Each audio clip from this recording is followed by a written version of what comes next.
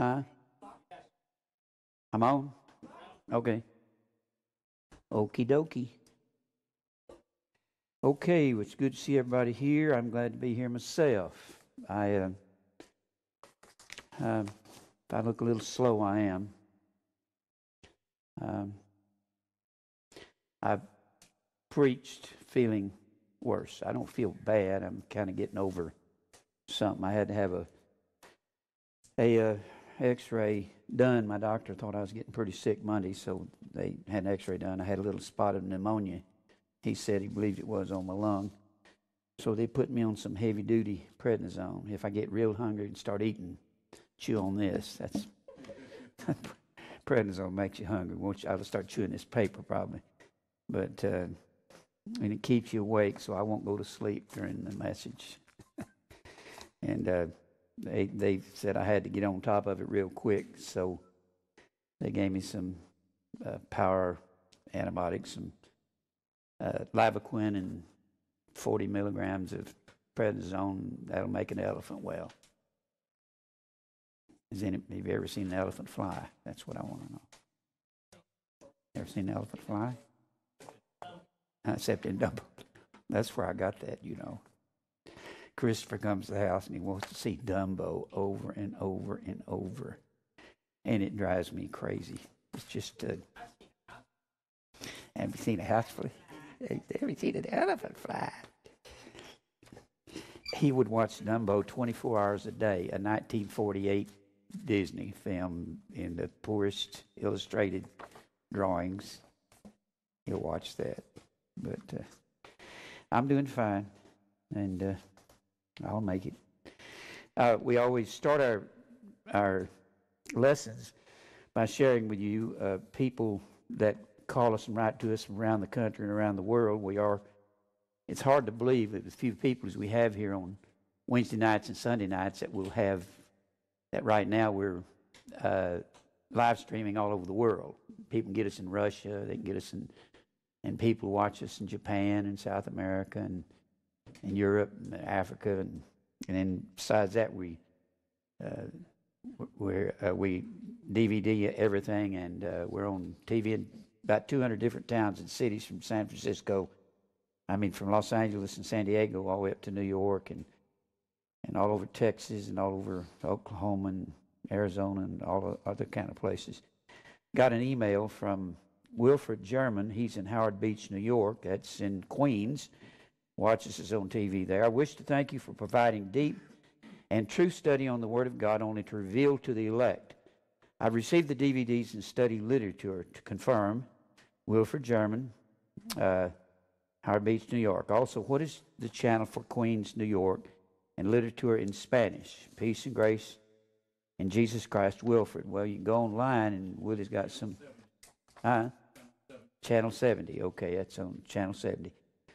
And Shanna Joseph writes to us in Brooklyn, New York. Watch us on TV there. Praise the Lord. I am thankful that God has exposed me to your teachings. I hope one day we can meet face to face. Can you send me some teachings on marriage? Well, I've got some along the way. And then Will Perry writes from Tucson, Arizona. Hi, Jim and Tom. Sorry to ask such a novice question, but can you define pray in the Spirit? Prayer means to bow to the will of God. Spirit is the truth. When you pray in truth, and pray means to bow to God's will. And does that mean to pray in tongues? No. No. Absolutely not. When Paul speaks of praying in a tongue, an unknown tongue, the word unknown is not in the text in 1 Corinthians, the 14th chapter. It says, he that prayeth in a glossa, foreign language, he only prays to God because only one person there knows besides him what he's saying, and that's God. And they had a problem at Corinth, because at Corinth, that was the very focal point of all the world, all world trade travel right here at Corinth, right there on the end of that land bridge going on to the Peloponnesus down here. And all these different languages were spoken there. He said, don't somebody come into the church talking in Spanish or Italian that these people cannot understand. That's what he's saying. I would love to pray in the Spirit. Well, don't do that Pentecostal stuff. That's a lie. Just Not sure how really any thoughts you have would be appreciated. I've got an entire series on tongues. It's not anything like what the Pentecostals are saying.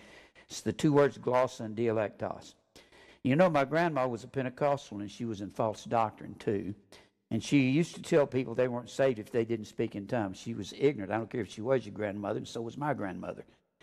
I find that hard to swallow. You're exactly right. I went to First Assembly of God Church in Tucson. That's a tongue-speaking, faith-healing church. All Pentecostal churches are. For a while where they speak in tongues, but not everyone does it. And they don't teach you to have to speak in tongues to be saved either, or at least not at this First Assembly. I thought speaking in tongues was a gift of the Spirit that God gives to some people among other gifts. No, only to the apostles. Hope all is well. Thanks for speaking and doing the truth. God bless. Will Perry, Tucson. I'm not a put-down, Will. I don't have time to fool around. I'm too old to fool around. I just say it to the point, blunt. Your grandmother, I'm not saying she wasn't a believer. I'm saying she didn't know what she was doing if she was a Pentecostal. Pentecostalism is an evil, wicked doctrine. Then KN from Texas. Hello, I wrote to you last Sunday about some problems I had joining the crowd in Ustream web page during the broadcasting. I'm sorry for bothering you again, but I'm truly interested to download some of the videos you broadcasted. I was wondering if there was a software to do that from Ustream, being Windows XP. I really enjoyed last teaching you posted, and I'm browsing many of them. If I could download some of them, it would be great. I was wondering also how can I do to get some of your DVDs mentioned by Pastor Jim during the teaching last Sunday? I'm interested about Revelation DVDs. We got about 270-something of those. You can get 3 at a time. Thank you in advance for your dedication, working time, Ken from Texas. Keep watching. In Bixby, Oklahoma, Mark, he supports the ministry, writes regular. Hello, Jim. I know you're an authority on the tabernacle, and I've heard you speak concerning your extensive library. There's no such thing as authority of any kind when it comes to the Bible. We're all scholars. The word scholar means learner. I picked up a book called The Tabernacle Shadows of the Messiah, Sacrifices, Services, and Priesthood by David Levy. Levy is the word Levi, and so evidently he's a Jew. I was wondering if you had this book in your collection. I've got dozens of books in my collection, but I don't know that I have that. I have to look and see. If not, I'd like to pick one up and send it to you. You're welcome to do that. I'll be glad to look at it. Not because I think you teach in error, but moreover because I have found this book thus far to be parallel to your teachings. Well, I'm always welcoming another writer that has some understanding of Scripture, in particular the tabernacle. I've also heard you say that you have several books on the same topic because one writer may include something that the other writers fail to detail. That's exactly right. When you research in McClintock and Strong and then you research in Hastings, they don't even read alike.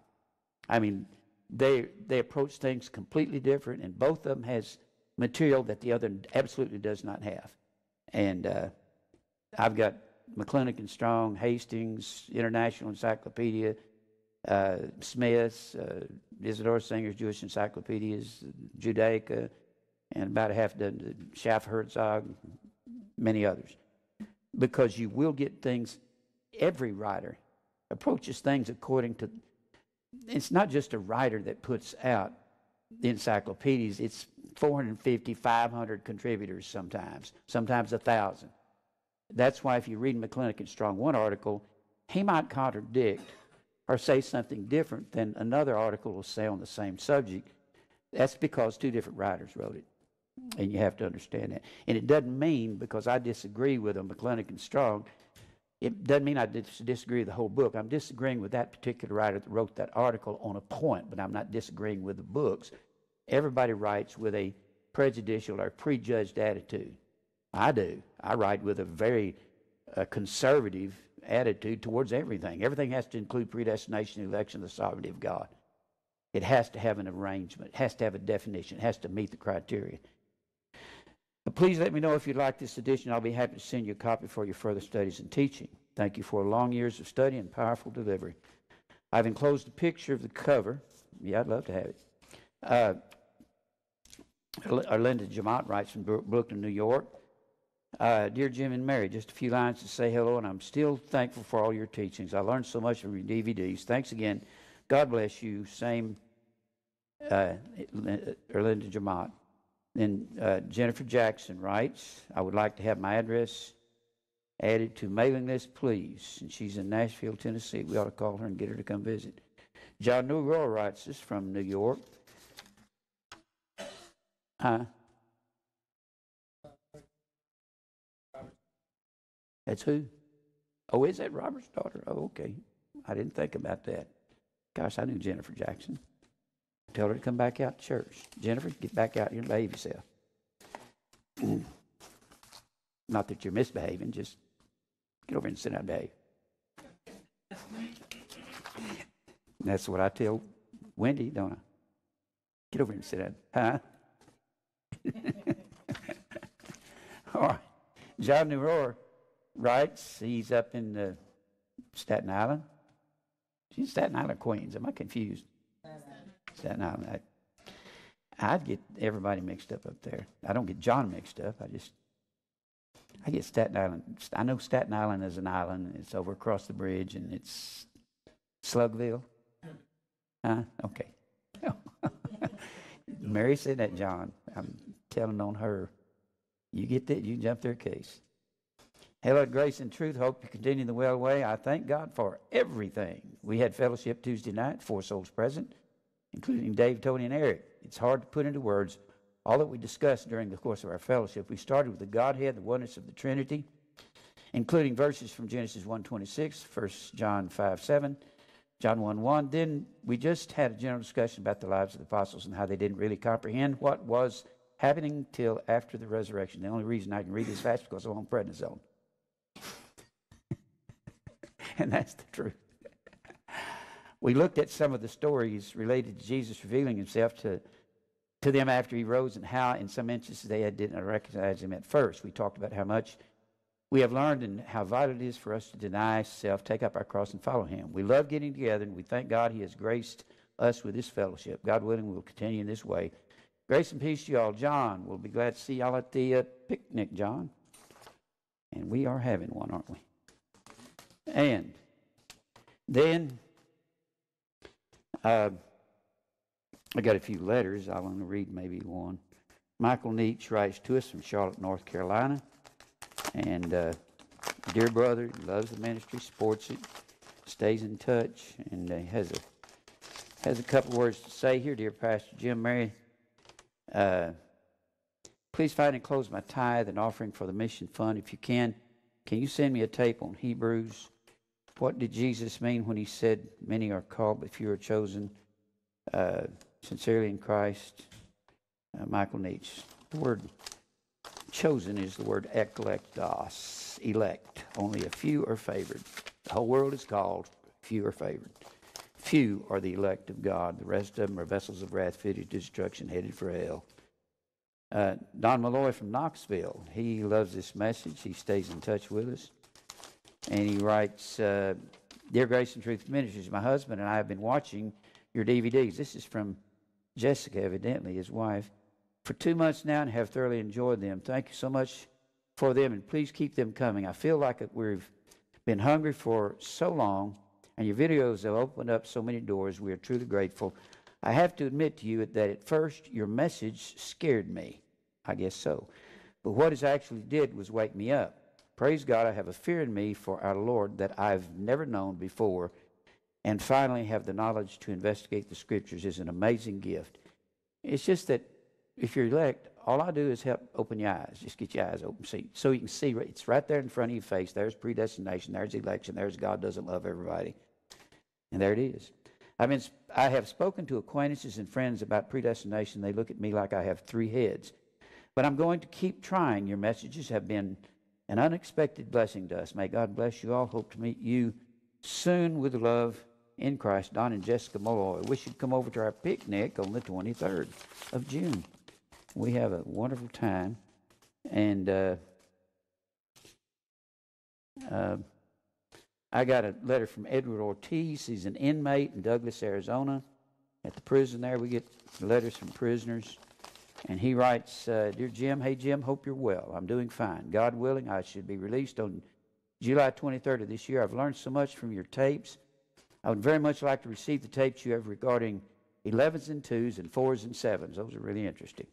God's sovereignty. I heard you mention them on one of the tapes. Today, while reading God's word, I found this in Jeremiah 9:24. But let him that glorieth glory in this, that he understandeth and knoweth me, that I am the Lord, which exercise loving kindness, judgment, and righteousness in the earth. For in these things I delight, saith the Lord. This sure goes well with Proverbs 20:12, huh?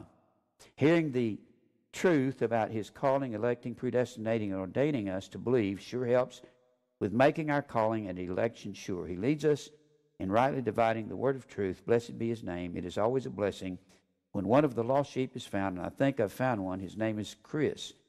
He is confessing what God's word teaches us.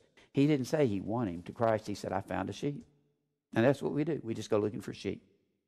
No free will. God doesn't love everyone. Christ didn't die for the sins of all. We don't accept Christ. God elected the whom that he willed to save before the foundation of the world. What a joy to be able to share in these truths with someone other than Matthew Johnson. Matt is well and says hello, and that's Eddie. That's Sherry Johnson's son, so evidently he heard from him.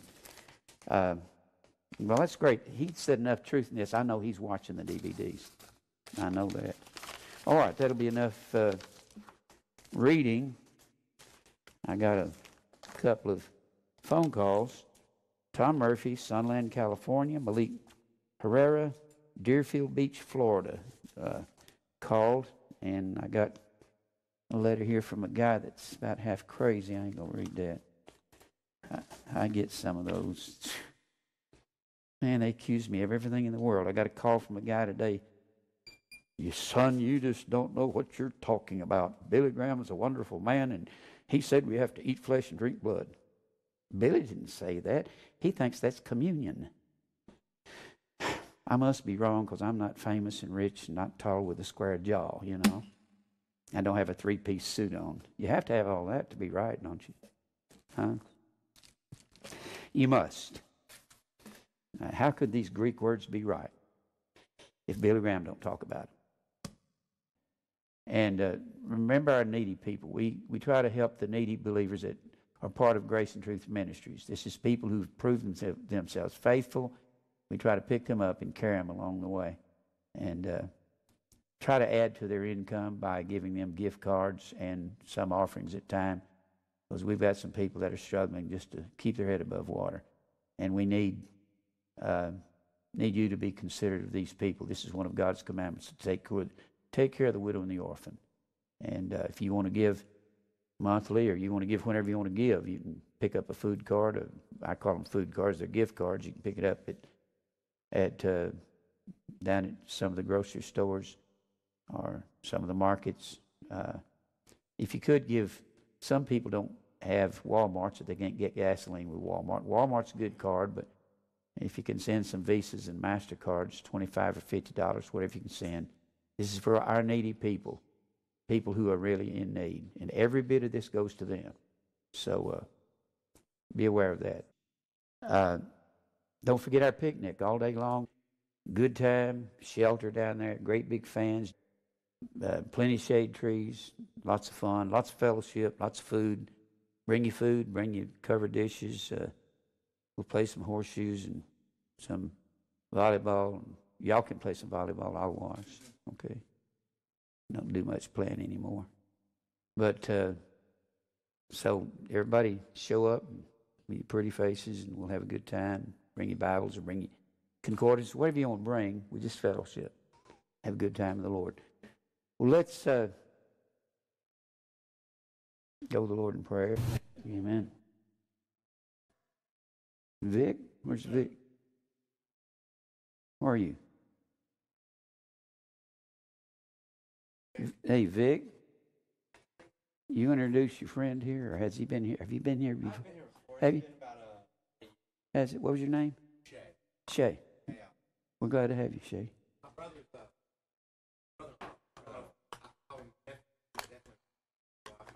Okay. We're glad to have Shay here.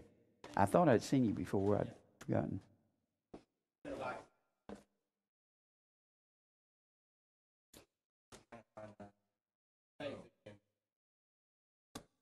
A lot of stuff.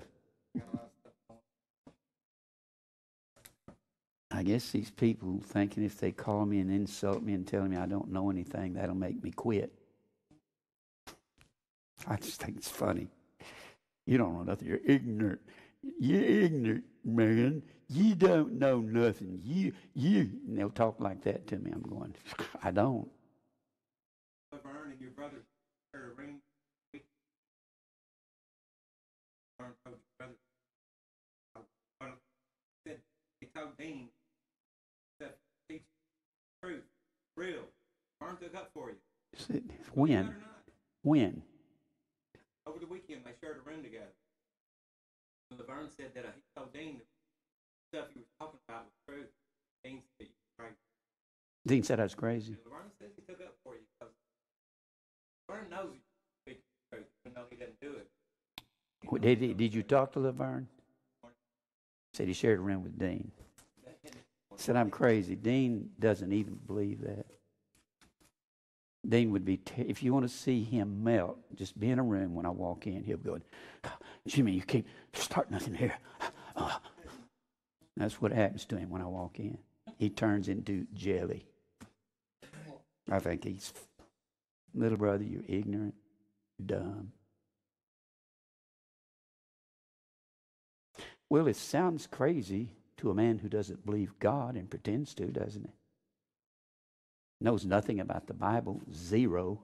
Zip. My little brother is a heathen.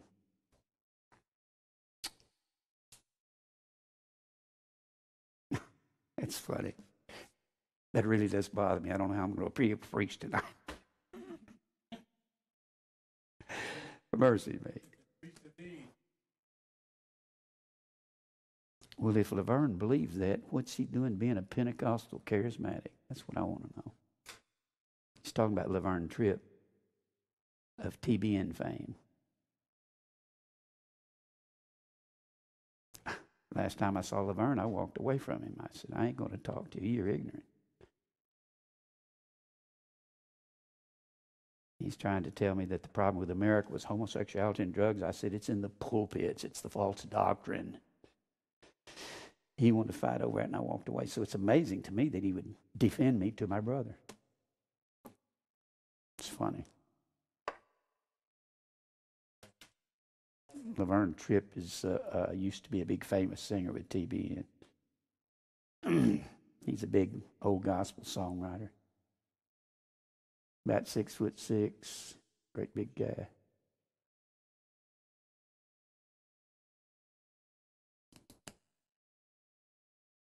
My brother don't have sense. God gave a blind goose in a snowstorm. It was the hardest thing for me to ever admit, though. For years, I used to take up for him. And I realized if you run with the enemy for 20 years, you are the enemy.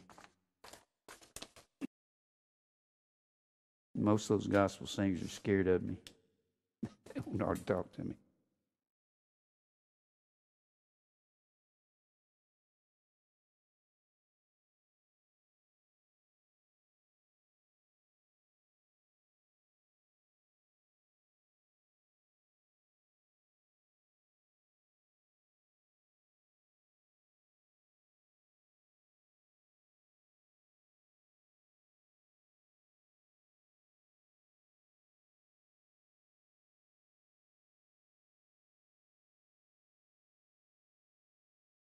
It's Wednesday night, and our subject is the history of Israel.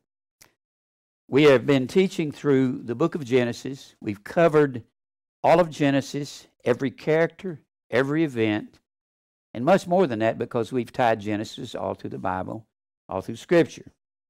We know that the Bible is about a family. The entire Bible is about one family. It started with Adam. And Adam has a lineage in Genesis, the 5th chapter. This is the righteous lineage of God, or what you'd call sons of God. Sons of God. And that lineage goes down through the 5th chapter of Genesis to Noah. Noah. It goes on down through Mahalaleel and Kenan and Malil and Jared and Enoch and Methuselah and Lamech, and then gets to Noah down here. And Noah's got 3 sons. He's got Japheth. He has Shem and Ham. And the covenant is established with Shem when they come out of the ark. Blessed be the Lord God of Shem. that Japheth will dwell in the tents of Shem, Ham will be the servants of Shem, or his sons Canaan. And the land of Canaan is where Ham's descendants were the servants of Shem. We get the word Semitic from Shem.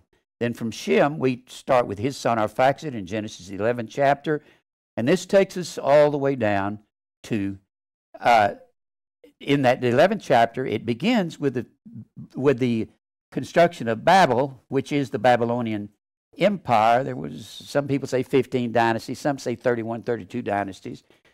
And then this takes us all the way down to the birth of Abraham, to his father, Terah, and then Abraham, and Abraham has a son here in the, or Abram is his actual name, his name in the 11th chapter, and then Abram, and God calls him out of the land of what we call Iraq to go over here to a land that I'm going to show you, and he says, and you can forsake all your father's land and all of his gods, and go here to the land where I'll show you. This is in Genesis, the 12th chapter, 12, and then Genesis 17. I'm not going to go through the others. I'm just putting it real quick. I've done the entire outline of every chapter, but we're just kind of giving you an idea. Just set it up. Then Genesis 15, God says, I'm going to give you a son out of your loins. He's too old to have children. He's 99. Sarah's 89. And they have a son a year later when he's 100. She's 90, and she ceased to ovulate, doesn't have any egg, and he doesn't have any sperm or doesn't have any seed. But he has one anyway. This is resurrecting Isaac from the dead, and that's a picture of Christ's resurrection. The dead loins of his father, the dead womb of his mother. 17th chapter, the covenant is given to Abraham, and he gets the land. And in that same chapter, it's given to Isaac, and he skips Ishmael, and it's given to Jacob, and he skips Esau, and Isaac's second-born, Jacob's second-born. I believe that Abraham is second-born. We know that Shem's second-born. And we know that this went through Seth, who was a substitute for Abel, who was second-born. And then we've talked about how that Jacob had 12 sons from Reuben all the way down through Reuben, Simeon, Levi, Judah, and all down through Naphtali, Gad, Asher, etc., all the way down to Benjamin, Joseph being the 11th, Benjamin being the last. And these 12 sons become the nation of Israel. And then we know the story about how the 11th son was sold into Egypt.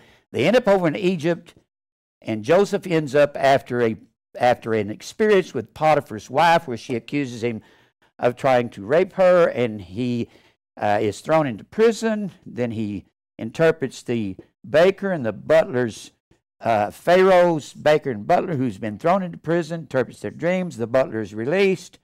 The baker is hanged. He's hanged because he was guilty. Evidently the butler wasn't, or the cupbearer is actually what it was.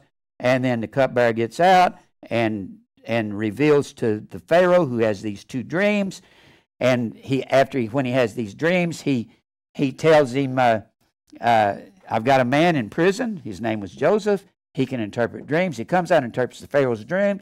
He's made number one in Egypt. And he says these two dreams, they're going to have, you got seven good kind going down to the river, seven bad coming up, 7 good ears of corn, 7 bad ears. He said these are the same dream.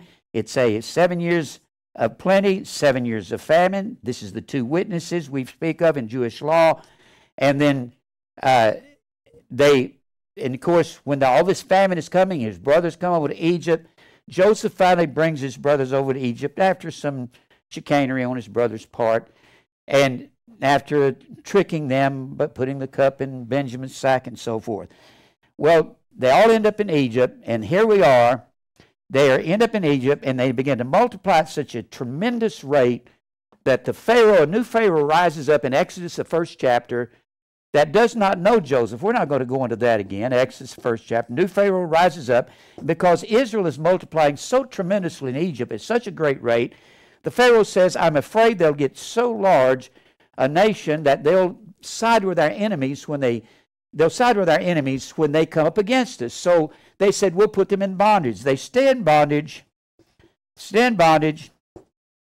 for 400 years in Egypt. And then God miraculously has a man of the house of Levi have a son. And of course, the Pharaoh says, kill all the sons that are born to these Hebrews. Well, these midwives say, well, we can't do that because they give birth real quickly. They defy the Pharaoh in doing this. They say we can't do that because this is going against something that's righteous. So they kill some of them, but Moses is taken and hidden for 3 months, and then his sister Miriam puts him in the river, and he's carried downstream where Pharaoh's daughter, she pulls him out of the river and calls him Moses, which means drawn out of the river. And then he rises up to be a prince in Egypt, there in that 2nd chapter of Exodus, which we've gone through all of this in detail already. Then he goes out to see his brethren one day in that 2nd chapter, and he notices 2 Jewish people, two fellows fighting against one another. Excuse me. First, he sees an Egyptian beating one of his brethren, one of his Hebrew brethren. And Moses comes down on him and kills him. The next day he comes out and says, and he sees 2 Jewish men fighting each other. He says, what are you doing here? They said, what are you going to do? Kill one of us like you did the Egyptian? So he knows the word is out and he has to flee. So he goes to the land of Goshen. When he goes to the land of Goshen, that's where he stays for 40 years. He's 40 years old when he leaves the land. 40 years old. He's 80 when he comes back. And he has when he's 80 years old, in that 3rd chapter, he has his experience. Now, this is the children of Israel in Egypt. That's what it is, in Egypt. And they're going to be liberated. This is 400 years. We don't get to the liberation. Just because Moses is here, it doesn't mean the liberation is here yet. Only when Moses takes them out of Egypt, it does the 400 years of bondage cease. And when is that in Exodus? What chapter? Huh? What? 49? Who's that guessing up there in that balcony? Come out of that balcony, brother. We're going to pray for you there at the altar. At the Passover, that is the last of the 10 plagues. The Passover in Exodus, the 12th, did he say 49th chapter?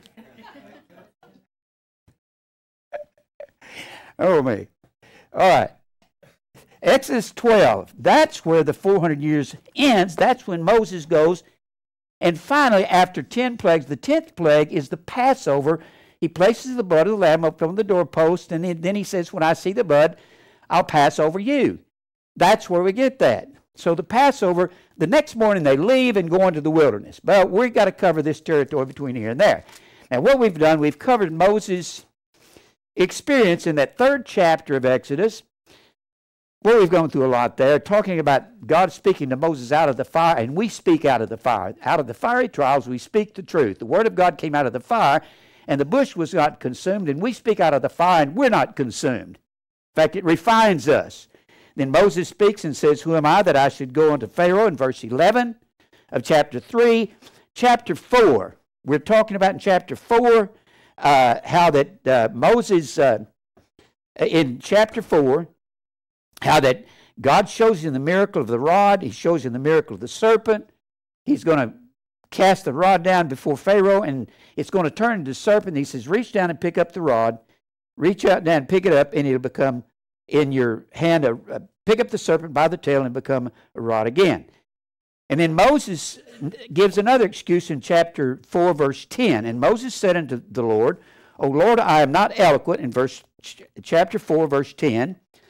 I am not eloquent, neither heretofore nor since thou hast spoken unto thy servant, but I am of a slow speech and a slow tongue. Now, we've already said, God's not looking for eloquent people to work for him. God is looking for men committed to truth to work for him. He doesn't care about how eloquent you are. He doesn't care how you can polish things up.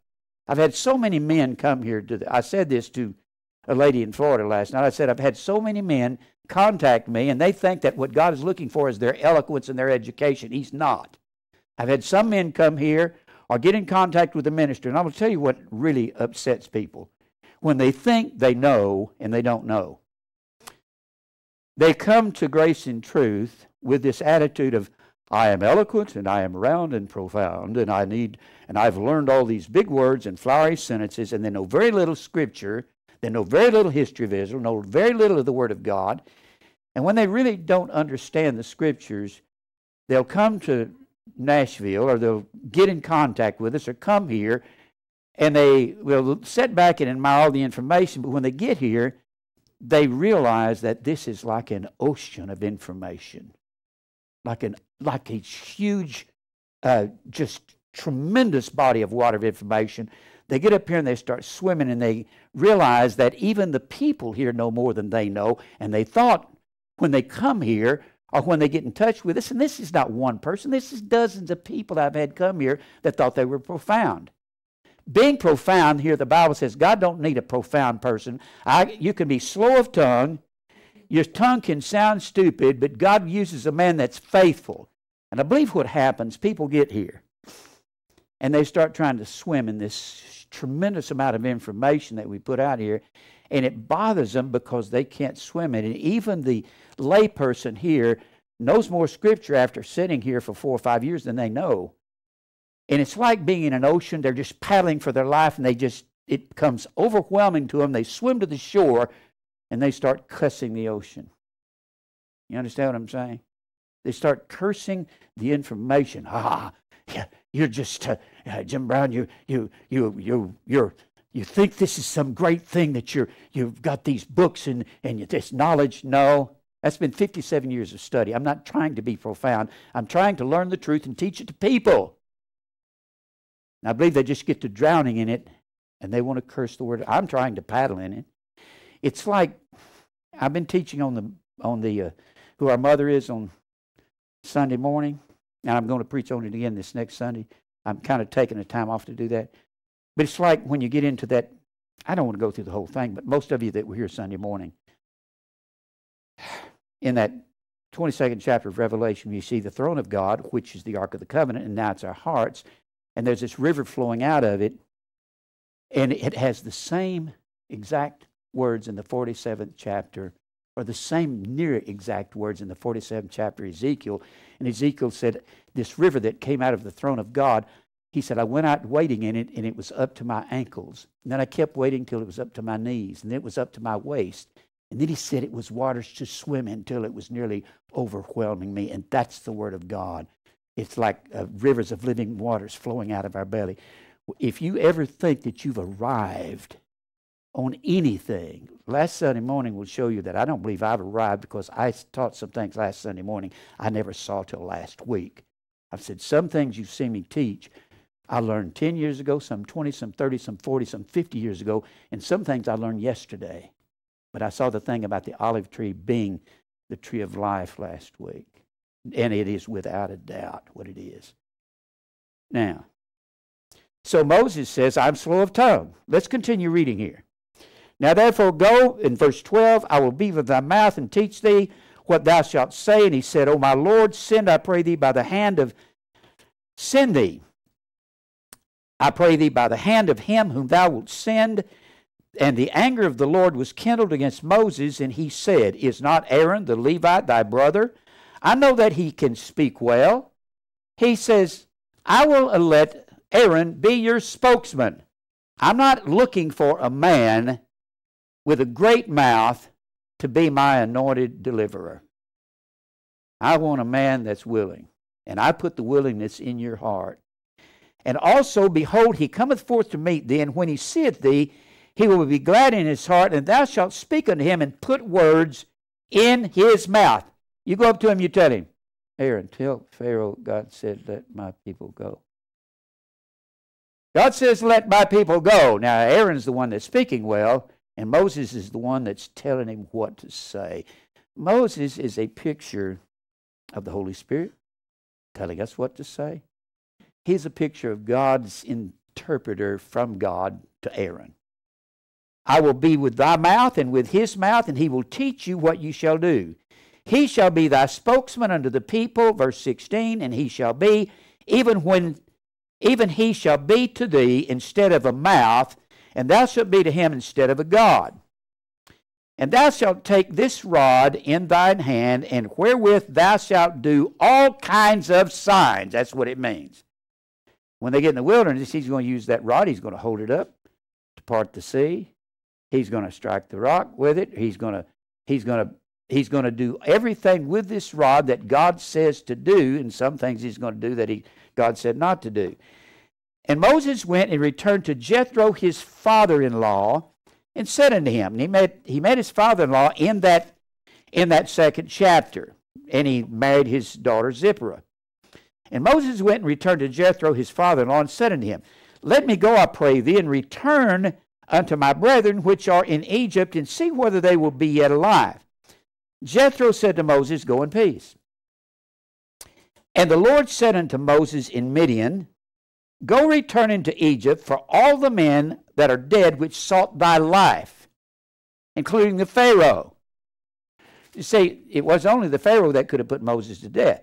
So there's a new Pharaoh here, as opposed to when he killed the Egyptian over in the second chapter, isn't there? Has to be a new Pharaoh. So he says, The Lord said to Moses to Midian, Go return to Egypt, for all the men are dead which saw thy life. It reminds us of Jesus when they fled. The decree of Herod down here in the second chapter of Matthew, when they fled into Egypt, they stayed there until they got the message, the men that are dead that sought thy life. And then Joseph brings his son and his wife back up here to northern Israel in Galilee, and they live in Nazareth till he's 30 years old. Reminds us of that. Same words in the second chapter of Matthew. So the men that are dead that sought your life, here's another picture of Christ, another picture of the Messiah, another picture of the Holy Spirit. And Moses took his wife and his sons and set them up on an ass and returned to the land of Egypt. Now, God's calling him. He's already had the burning bush experience in the third chapter. God's calling him to call Israel out of Egypt. There's going to be 10 plagues, and God's going to harden Pharaoh's heart after every plague, and God says he'll harden his heart after each plague. And Moses took the rod of God in his hand, and the Lord said unto Moses, When thou goest to return into Egypt, see that thou do all these wonders before Pharaoh, all the wonders that I tell you, not just the serpent, not just casting the rod down, not just putting your hand in your bosom and drawing out leprous and then bringing it back out and it's clean. But he says, all those wonders before Pharaoh, which I have put in thy hand. You're going to see all these wonders. He's going to strike the water, it's going to turn to blood and so forth with the rod. This rod is it's a picture of the word of God that we strike men with. But I will harden his heart. Hoo-wee. God hardened the heart of Pharaoh. He didn't have a chance. He didn't harden his own heart. Now, the Bible says in a place he did, but it's a different word than here. This word harden, I will harden his heart. You got several words for this word harden. You have the words chazak, C-H-A-Z-A-Q, C-H-A, and they're all kind of basic. They're very similar words because they mean to callous, to render stupid. Some of them mean to render stupid by strength. When the stronger a man is, the less strength he has to rebel against God. What do you mean by that? Physically strong? Well, yes, to a degree, if a man's real healthy and real strong, and he's got the juices flowing through his body, and he's got all of this desire for self and the world and things and stuff and money and women and men and whatever it is, he has all this physical strength, he's hard to bring down. So God will give a man strength so that he will be hardened. When he says he's going to harden a man's heart, he doesn't mean I'll just strike him hard all of a sudden. He's already planned the hardening ahead of time. Isn't he? That's exactly what he's done. Chazak, C-H-A-Z-A-Q. This word chazak in Exodus 4:21 means to fasten or to cease to be strong. Fasten, seize. God seizes him to be strong. I'm going to make him strong-willed. I'm going to make him hard and calloused against these gods of Egypt that I'm going to attack. Every one of the 10 plagues was against one of the gods of Egypt, and the 12th chapter of Exodus says so. What Moses was doing, or what God had him do, was to attack Egypt's gods and say, see if you can get over this. Chazak, that's that word there in 4:21. It means to be obstinate, fortify. If a man is fortified, he's strong. People have asked me, how do you tell which one of these words this is talking about? Well, they all go together. If you fortify, you make a man strong. If he's strong-willed. It fastens him down, and he can't be moved. It means to strengthen self. God, and who is it that strengthens a man? God. God says, I'm going to give him enough strength to withstand my miracles. That's what I'm going to do. And you have the word kashah, Q-A-S-H-A-H. These are all Hebrew words. It means to be dense. We say a man is dense when he's just dull and he's kind of stupid. He won't listen. He's dense. Thick. It's the tougher something is. It's the less soft that something is. To be dense, tough, severe, cruel. Cruel. To be cruel. Well, Job said that God was cruel to me. It means to be cruel or to act harshly. Well, who gave Pharaoh a harsh heart? God gave him a harsh heart. Look at Job 30. Look at Job 30. Job 30. This is what Job said.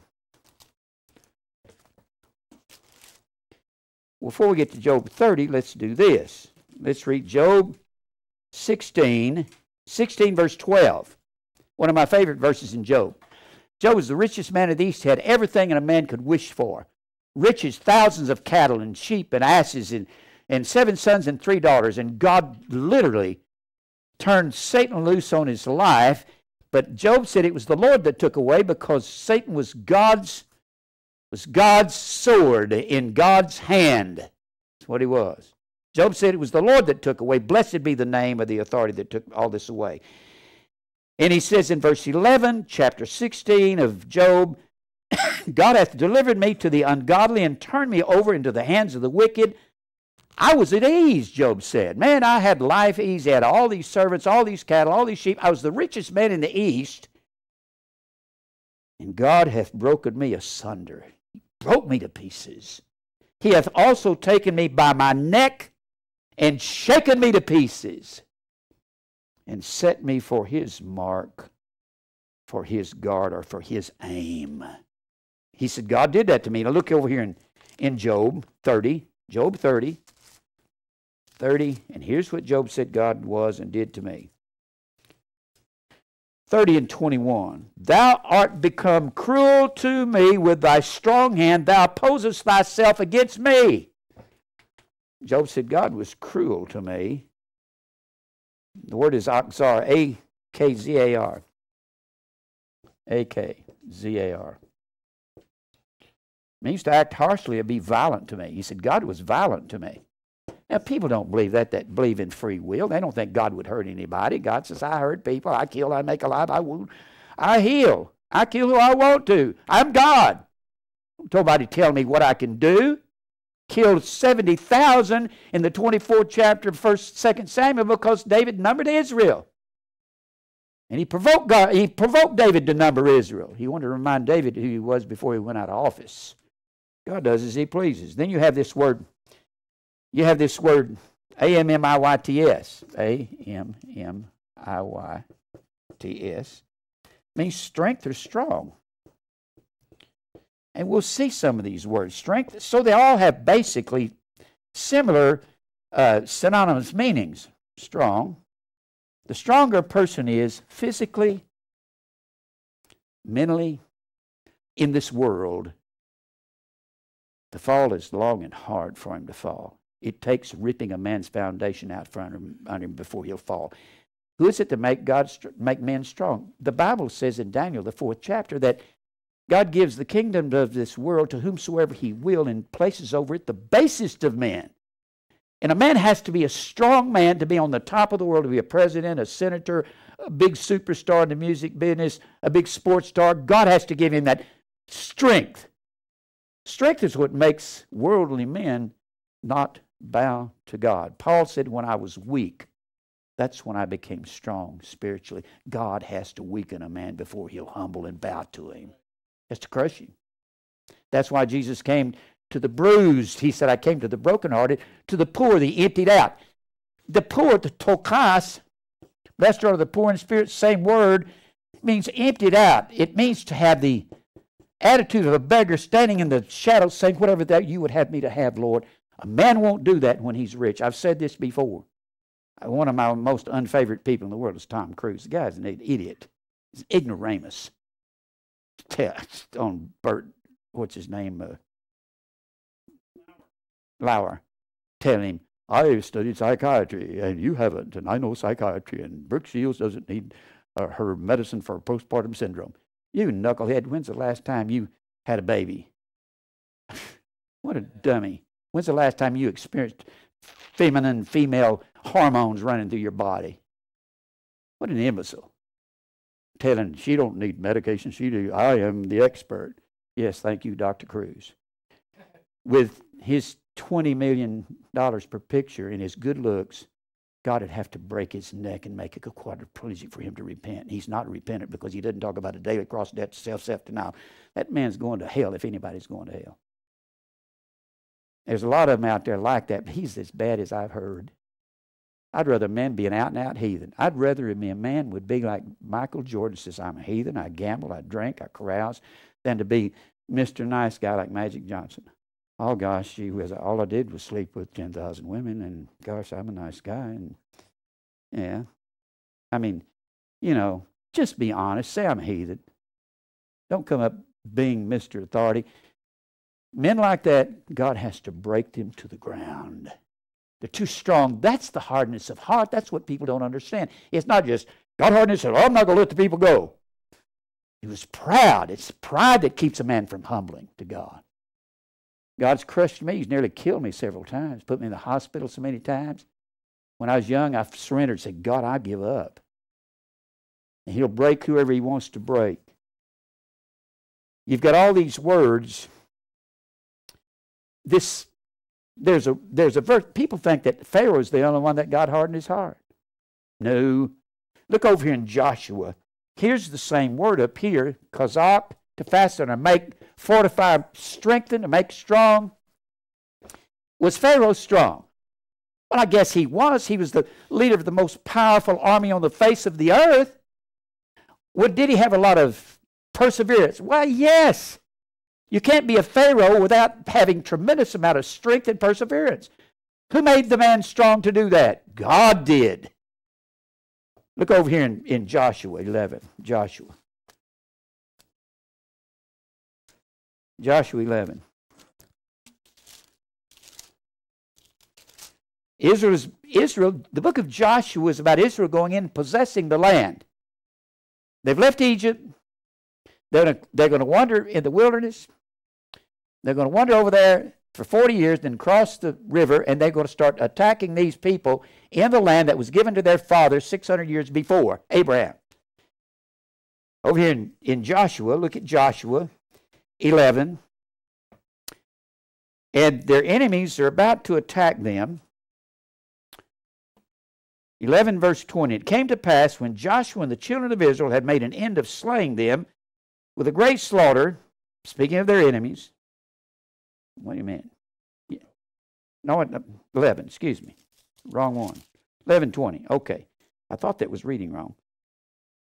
Verse 19, there was not a city that made peace with the children of Israel, save the Hivites, the inhabitants of Gibeon, and all other they took to battle. For it was of the Lord to harden their hearts. That's that same word up there, Kazak. It was of the Lord to make them a strong people. They would be too proud to bow to these invaders of what they considered their land, but had been given to Abraham and his descendants 600 years before. And it had been passed to Isaac, then passed to Jacob.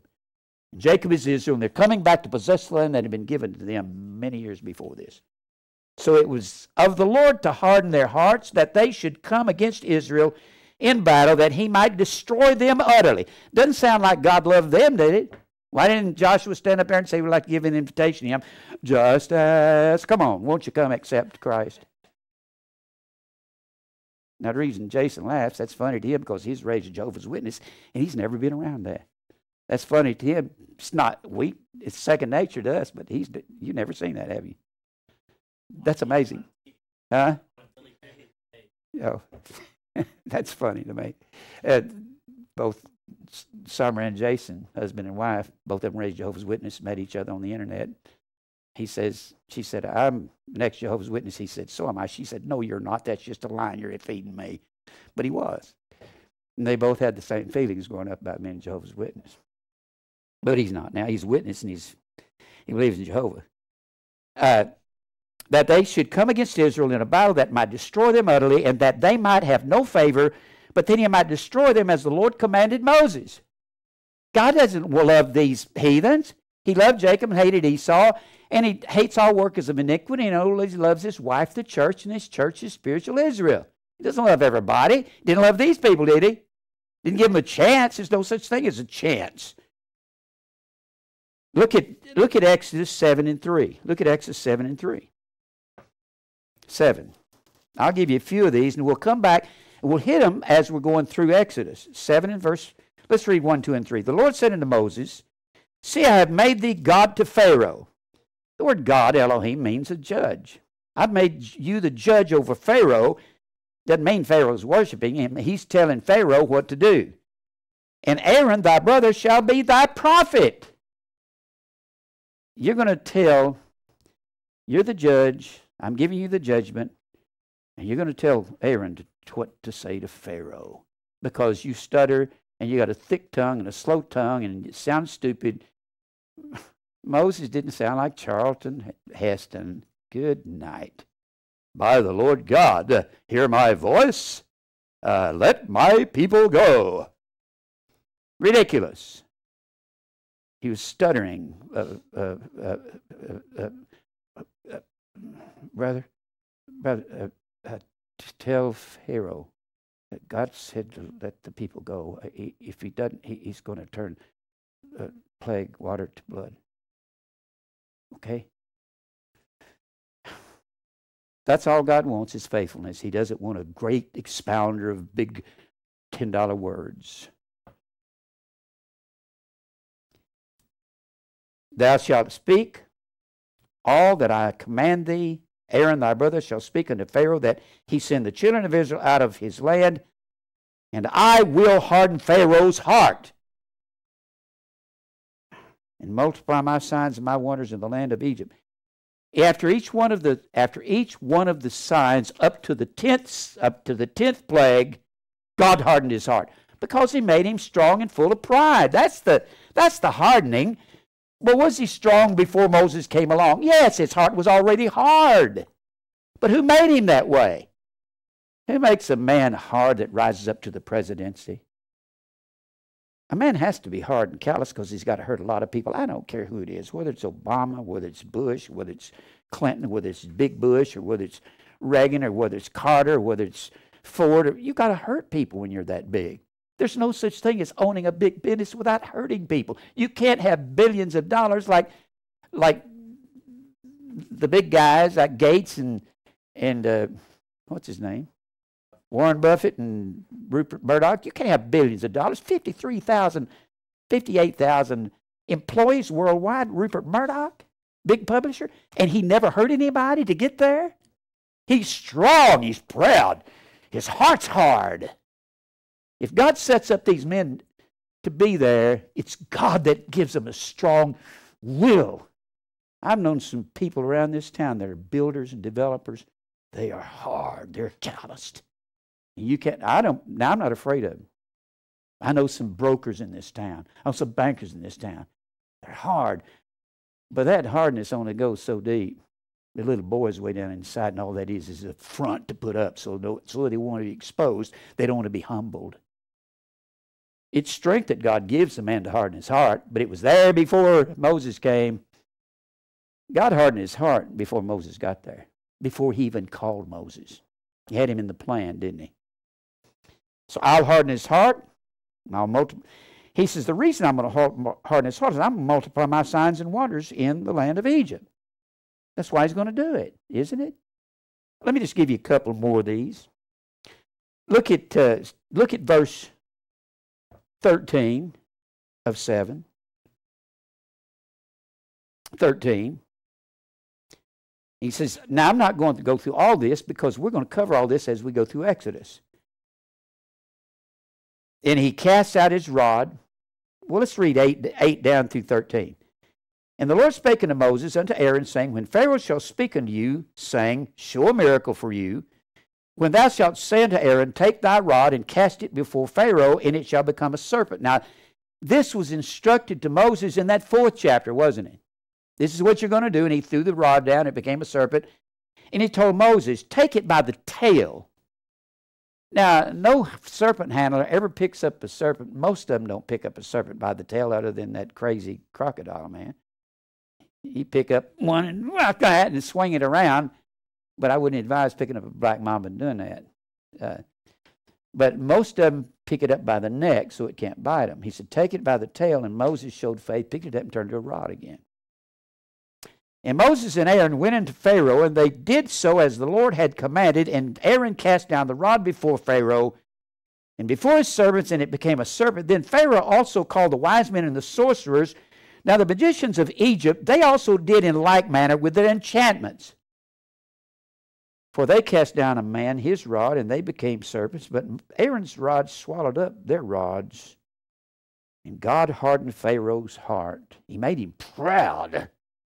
He made him strong in his pride, that he hearkened not unto them as the Lord had said. Now, how did they do that? Probably, Steve Irwin used to say this, the crocodile man. He said, you don't mess with a diamondback rattlesnake in the desert when it's hot out on the desert floor. He said, they strike faster than any snake in the world. 176 miles an hour, I believe he said. He said, you can't get away from one. But he said, if they go into a den and it's cool in there, they will just lay out. You can pull them out and handle them until they warm up. And that's how these snake handlers do in East Tennessee and Eastern Kentucky. They take these snakes and they put them in a cold, refrigerated place, and they go out and dance around the churches with them. Then when they start to heat up, they start getting bit, So that's probably part of it. They had discovered this. Now, let's look at verse 22 here. 22.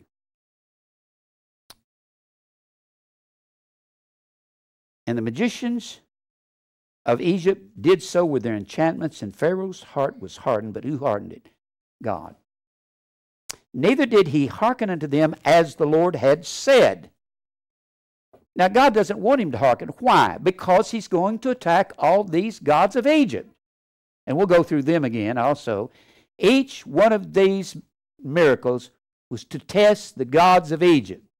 Each one of them. Now, let me give you another couple of these. Let me give you one that kind of bothers some people. Go to Exodus 8. Exodus 8. And verse 15.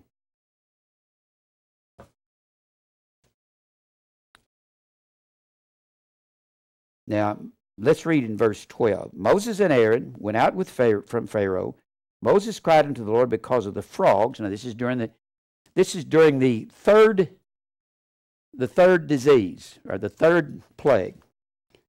The frogs in the land. This begins in the 8th chapter, begins in verse 1 Goes down through verse 19. This is the frogs in the land. And Moses and Aaron went out from Pharaoh, and Moses cried unto the Lord because of the frogs which he had brought against Pharaoh. And the Lord did according to the word of Moses, and the frogs died out of the houses, out of the villages, and out of the fields. And they gathered them together upon the heaps, and the land stank. And when Pharaoh saw that there was no respite, he hardened his heart. Now, hardened there is not the same word as we find in these other verses. It's the word kabed, K-A-B-E-D. Kabed. This word kabed means to be severe or dull, but who is it that fixed his heart so that he would be strong in heart? It was God that already fixed his heart. Very few times it will say that Pharaoh hardened his heart. It always says God hardened his heart, and then it'll make this exception, but it's a different word. Kabed. Kabed, He hardened, yeah. Yeah, he hardened. Then the word means to be severe or dull, or to make self many. Make self many. I don't know if any of y'all will remember. Remember we talked about being vexed with devils? And devil is the word daemon. It means daemonion. It means, it's our word demon, but it's self. There's no such thing as demons. Jesus rebuked him. He rebuked auto. Auto is the word self, and automobile is self-mobile. He rebuked the man, masculine, gender, singular. And we talked about being vexed with devils. There's several words for vexed with devils. It meant they came in great companies. The way a man becomes strengthened is he runs with a whole bunch of evil people. You'll be strong if you'll get into a mob that's against God. Won't you? Get out there and run with people. You're afraid to come against them, even if it's a mob down at the Baptist church, a mob down at the Pentecostal church. You have to be really strong in the Lord to stand alone. And Pharaoh strengthened himself with many. And it means to be heavy, severe, or stupid. Aha! Now there we are. He made himself stupid. Remember, there's the word stupid in the Old Testament, brutish. It means to have the understanding of a brute beast or an animal that cannot be taught anything. I've had a lot of animals in my life. I had one old bulldog named Charlie. It's the dumbest dog I've ever seen in my life. He was a lovable dog. He wouldn't fetch. Forget that. You might as well get him to try to teach a calculus problem. And fetch ain't it. You couldn't even get him to come to you. You could slang his head and slang spit every direction, but that's all he could do. And he was lovable, but he was stupid. Couldn't learn anything. Lovable, but stupid. And this word brute beast, men who will not be reproved, they're brutish, the Bible says. They have the understanding of an animal, ba'ar. They are stupid. That means they cannot learn. There's nothing wrong with ignorant other than not learning. Ignorant means unlearned. Unlearned. Stupid means you can't learn. Ignorant can be temporary. Stupid is forever. It ain't never going to go away. Ba'ar means stupid or dull of hearing. The Bible says the hearing ear and the seeing eye, the Lord hath made even both of them. And hear means to obey. Here's the word shama in the Hebrew. It is the word akuo, akuo, A-K-O-U-O, in the Greek, and it means to understand. And obey is the word hupakuo, means to hear under in the Greek. Shama, obey is the word shama, the same word is here in the Hebrew. Therefore, Pharaoh could not obey because he was stupid. He'd made himself stupid because God gave him a stupid mind. He couldn't learn. He couldn't hear what God was doing. Couldn't even see it right before his eyes when it turned the water to blood. Sat and reasoned it away. Throw the serpent down. Flies all over the land. Some of these guys describe this stuff as unbelievable. Frogs, just billions of frogs everywhere. Disgusting in their food, in their water sources. It was The feces was everywhere. Getting sick over it. Darkness. And Pharaoh had to be strong-willed. You ain't going to tell me what to do, God of Israel. God made him stupid before he got to that point. God didn't harden his heart the day that Moses came in. He gave him a hard heart till God finally crushed him on the 10th plague. Until God crushes a man, he'll think I got it together. I got a great future. I've said this before. I started out as a little boy. I was just humble as I could be. And I got real proud in the middle of my life. And God had to bring me back to a little boy again. That's all men are, little boys, and that's all women are, little girls. There's no such thing as adults and children. They're just children and older children, that's all. You find that out when you get older. That's all. No such thing as... But the older children are experienced and learned. If you want to learn something, ask an old man like Jim back there. You want to know something about life, he'll tell you about life. Ask one of the old guys. Ask one of us old guys that's been around. We'll tell you, but sometimes you don't listen. That's why we don't tell you usually. We say, learn it. If you want to know, come and ask me and I'll tell you. And then when you begin to get bold in the Word, you have a fear of God. If you're bold in life, I keep saying this, you can't humble to God and men at the same time. If you're humble to men, you're not humbling to God. If you're humble to God, you're not humbling to men. Humble means to level oneself. You'll either level yourself to God or man. You can't do both of them at once. And when you level yourself to God, you'll be bold in the Word, and you won't be afraid to say Jesus out in public. I preach everywhere I go, every day. There was a time I didn't. Didn't when I was young. Too afraid people could hear me say Jesus. Now I realize what I was afraid of was I was embarrassed at the other Jesus, the other spirit, the other gospel that Paul speaks of in 2 Corinthians 11:4. I'm ashamed of that other Jesus because he's not the real Jesus. He's Satan transformed into an angel of light. I'm not ashamed of the Jesus I serve, who's the God of the earth. Now, God hardened Pharaoh's heart. I'm going to come back and go through a lot of these. Gosh, there's so many of them I've got here. We'll hit them along the way, but there's one place we have to go. Where would that be?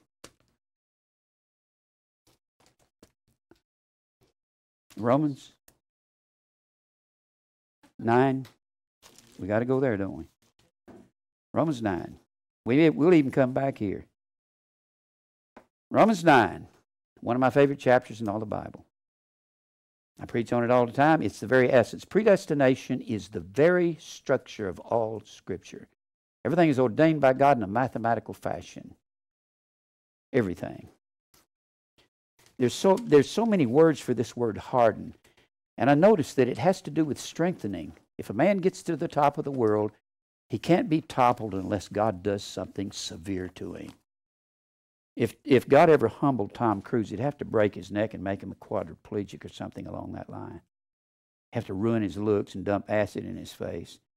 He'd have to cause a crash in the market, make him lose all of his money and get... God can do that to a man, but a man that's on the top of the world, how hardly shall a rich man enter the kingdom of God? It's easier for a camel to go through the eye of a needle than for a rich man to enter the kingdom. You can't get in because you have to repent. Repent means to be turned and think differently, and that's nearly impossible for a rich man. Bill Gates has got $68 billion. That's $1 million, 68,000 times. What does God have to put a man through to humble him when he has that much money and that much power? Destroy him. You'll have to destroy him. But he doesn't always want to. He's going to reserve. If you're a vessel of wrath, fitted to destruction, God's going to reserve you for judgment. Now, over here in Romans 9, the Bible talks about in Romans 9 about God hardening Pharaoh's heart. And he said he only had one purpose to harden his heart. The scripture says here in verse 9, for this is the word of promise. At this time will I come, and Sarah shall have a son, and his name is going to be called Isaac. Remember, Hagar had the other son, Ishmael, but God didn't even count Ishmael as a son of Abraham. And not only this, but when Rebekah had also conceived by one even by father Isaac, for the children being not yet born. These are twins in the womb of their mother, Rebekah. This is Esau and Jacob. Jacob is going to come out second. He's second born. Esau's coming out first. The Bible says, while they were in the womb, before either one had done any good or evil, that the purpose of God, according to God's election, might stand, not of works, but of him that calleth. While they were in the womb, it was said unto her, in Genesis the 25th chapter, the elder Esau will serve the younger Jacob, as it is written in the book of Malachi 1, and 2. Jacob have I loved, but Esau have I hated, for either one were born, for either one had done any good or evil. This is not nations. People say, well, let's just talk about nations. First of all, what nation is ever built before it ever does any good or evil? How do you build a nation? On evil, don't you? We know that Esau became Edom, but you don't take one step towards building a nation without doing evil and cheating and lying, thieving, starting wars and stealing land. Do you? Nobody does that. You mean we can have a political system and nobody's doing any crookedness, building it up? I don't believe that. I've known a lot of politicians around here. Do I trust them? No, not even locally, much less nationally or internationally. They're there for two things, money and power. Power should be the first place. And when God makes them powerful, they're hardened, aren't they? They're strengthened. Men with tremendous strength and men with tremendous money, they are hard-hearted. You might ever known a rich, I've known a lot of rich people in Hendersonville when I was selling real estate. Never knew one that wasn't hard. When you see them walk into a restaurant, that tough look. Wait till God gets hold of you, mister. You think you're tough? You ain't tough. Michael is tough. Michael the archangel killed 185,000 men in one night without a gun or a knife. Can you do that? That's better than karate. That's better than ultimate fighting, isn't it? People think they're tough. Ain't nobody tough. Even Rusty, who's been a world champion karate guy, he's just getting to be an old man now. He says, I don't want to fight no more. He was heavyweight champion of the world. Dear brother, comes here, love him with all my heart. Gentle soul. He says, I'm tired of fighting. He says, no matter how tough you are, somebody's going to whip you. They're going to get your number one day. He talks about some black guy that kept hitting him over in Memphis in a fight one time. He said, I couldn't see that coming. He said, I was getting old and wore out, getting tired. When you're strong, you're hard. I'm talking about when you're strong in the flesh, not when you're strong spiritually. You're hardened. I'm convinced that's what Pharaoh was, and God made him that to begin with. Now let's continue reading. It was said unto her before either one were born, the elder shall serve the younger, as it is written, Jacob have I loved. Agapeo. There's the word. Agapeo. It's the verb form of agape. Agape is walking in the commandments of God. Jacob's name is changed to Israel. Jacob. In the 32nd chapter of Genesis, Israel. And who did God give his commandments to? Jacob have I loved. And loved is walking in the commandments of God, 2 John 6. So he gave his commandments to Jacob and none to Esau. Jacob have I loved. How in the world can men not see this? For God in this fashion loved, agapeo, gave his commandments to not everybody in the world, but to the orderly arrangement of mankind, cosmos, that the believing all shall have everlasting life. That's what it says. It doesn't say that whosoever believeth in him. It says in the original text that the believing all shall have everlasting life. Then he says, Jacob have I loved, and I hated Esau, and that's quoted out of Malachi 1, and 2. What shall we say then? Paul is going to anticipate, to prove that he's not talking about nations, Paul is replying to what he had just stated. What shall we say then? If God loved Jacob and hated Esau before they were born, for either one had done any good or evil, what shall we say then? Is there unrighteousness of God? Is this unrighteous? The way Paul asked this question is proof that God is talking about Jacob and Esau when they're womb and hating one and loving the other. Doesn't it? The way he's asking the question. What shall we say then? Is there unrighteousness with God? God forbid. I do what I want.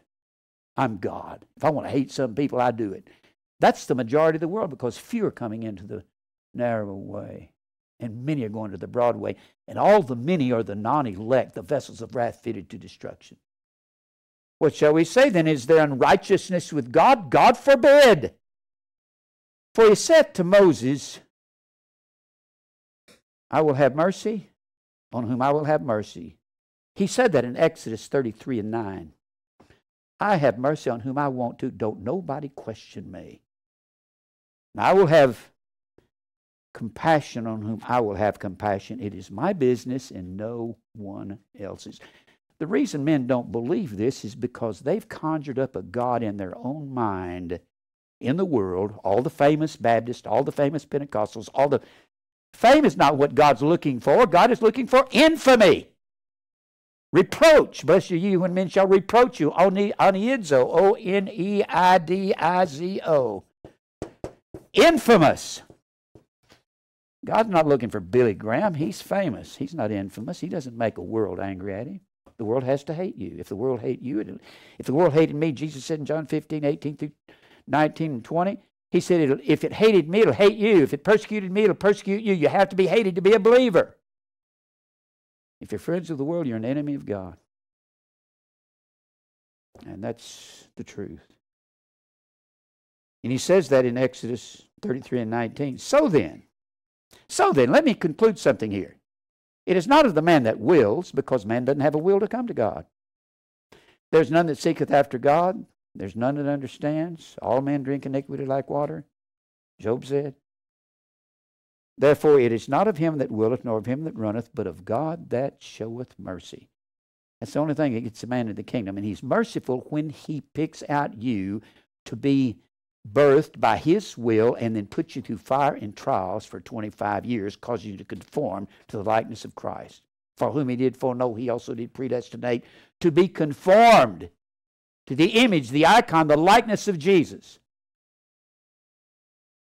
That's when he's being merciful to you, when he deals with your heart. For the scripture saith unto Pharaoh, even for this same purpose have I raised thee up. You didn't raise yourself up. I made you Pharaoh. And here's the purpose of your serving. That I might show my power in thee. He said, the reason I raised you up, he said, I'm showing my power in you. And that my name might be declared throughout all the earth. When I get through destroying the largest army in the world, Pharaoh and his army, and I drowned him in the Red Sea, when I show all these miracles before Pharaoh and show him that all the gods of Egypt, from the first god that he mentions, the river being turned to blood, let's see your river god do something about this. To the last god of Egypt, which was the Pharaoh himself, when he killed his son and he didn't have a chance. There was no chance with God. This thing of chance is something man made up. There's no accidents in the Bible. Everything's exact. Therefore hath he mercy on whom he will have mercy, and whom he will, he hardeneth. The word hardeneth there is the word skleruno, S-K-L-E-R-U-N-O.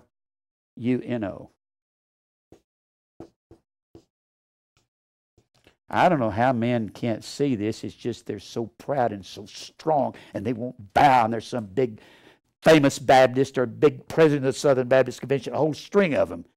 We're so strong and so proud, and we have our doctrine. You can't tell us that, Jim Brown. You're a nobody. That's exactly right.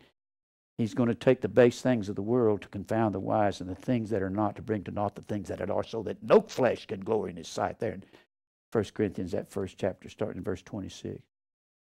Not many mighty, not many wise, not many noble in this world are called. He's not looking for noble people. He's not looking for mighty and wise people. He's looking for faithful men, whether they stutter. You can be somebody small. I'm here to preach judgment to America and not to convert them, because I don't believe God's going to convert them. God's got his elect family that will hear. That word sclereno means endurate, render, stubborn. I have made him stubborn and strong with strength and full of pride. And he says, your God can't. Who do you think you are? Who do you think your God is? Not going to tell me what to do. I am the great Pharaoh. I am the God of Egypt. And God says, I'll kill you. And he did. He couldn't deliver himself, could he?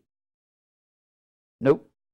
The last god of Egypt that he destroyed was Pharaoh himself. Pharaoh was the god of Egypt. First god was a river, the fly god, the gnat gods. They had a frog-headed god. God says, get your frog god to get you out of this. Get your river god to get you out of this blood.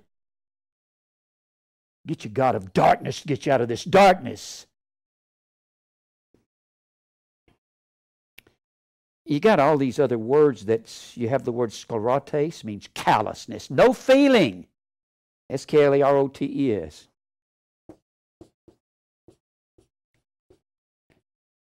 Sclerotes, no feeling, apathy. America is apathetic. You know what makes a man no feeling? Is the winds of doctrine.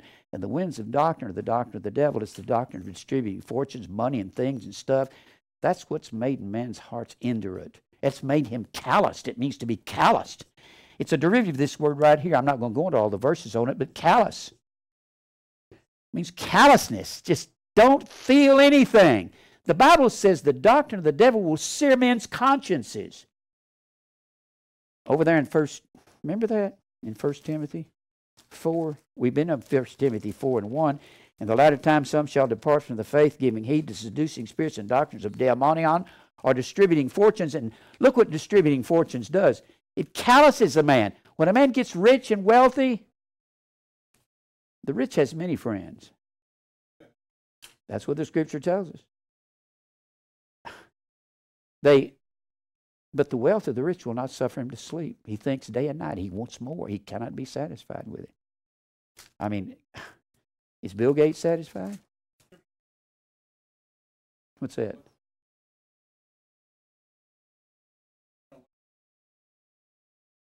I don't remember. I'm going so fast here. Let me give this to you later, because I'm getting, when I get distracted, I don't remember what I said. People ask me a lot of times, what'd you just say? I say, I forget. Saying too many things. All right. Now, 1 Timothy 4:1. The Spirit speaketh expressly that in the latter time some shall depart from the faith, giving heed to seducing spirits and doctrines of daemonion, or distributing fortunes. And the next verse says, speaking lies in hypocrisy, having their conscience seared as with a hot iron. Their consciences are seared. When you sear something, it's callous. You don't feel anything. I climbed over a fence when I was about in the 6th grade to go get a baseball, and it cut. There's a scar right there. And I left my arm on the chain link fence, and you can see the scar. I went to the office, and I said, I think I need to go home. I never did cry over stuff. And she said, well, I guess you do. And they put a bandage on it. And I never was ever able to feel anything right there in that scar. When you're seared, you don't feel nothing. When the conscience is seared, you remember the conscience, sunetisis, it means to see with, or see with the inner man, Christ. Their consciences become seared. They don't have any feeling. When you listen to the doctrine of the devil, that's when your heart gets hardened. You're after money and things and stuff, and houses and lands and position and applause. And that's what hardens a man's heart. God gave Pharaoh the power, and when he gave him the power, his heart was hardened. Doesn't say God necessarily hardened his heart at the time that he was doing these things. He did give him a heart that could push himself forward at the moment. But if you're real strong in the flesh, you can't be humble to God. You have to humble to God in order for God to use you. But you can't, because that word humble is a command. It's an imperative mood. Tepanoa, it means a level self. But you can't level self. He has to do it. It has to be God working in you. So when he commands us to do that, we will, it's kind of like saying, humble over your lifetime. And he gets you down here at the end of, somewhere 3/4 of the way to the end of your life, and you say, oh, well, I'm ready to serve God now. Therefore hath he mercy on whom he will have mercy, and whom he will he hardeneth. Verse 18. Thou wilt say then unto me, why doth he yet find fault? Boy, this all makes sense, doesn't it?